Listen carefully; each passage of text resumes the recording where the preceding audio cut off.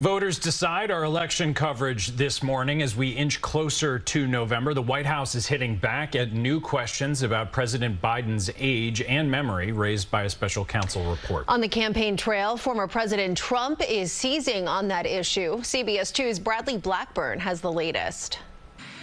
President Biden departed for Delaware this weekend, cleared by the special counsel's report of any criminal charges for mishandling classified documents.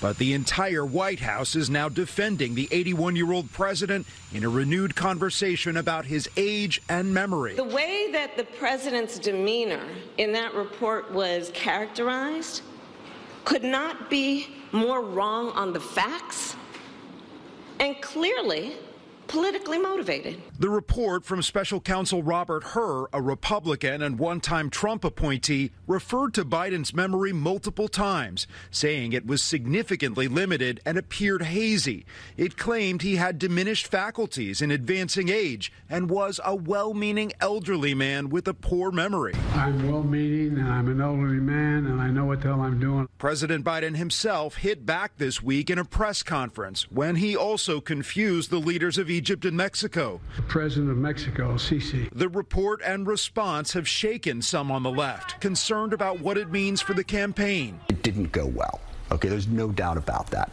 That needs to get better. Then I should not be charged. On the trail Friday, former President Trump reacted to the report. I have a guy I'm competing against he hasn't spoken in months. And when he does, it's not pretty, is it? Trump has also faced questions about his age and mental fitness. Bradley Blackburn, CBS News, New York.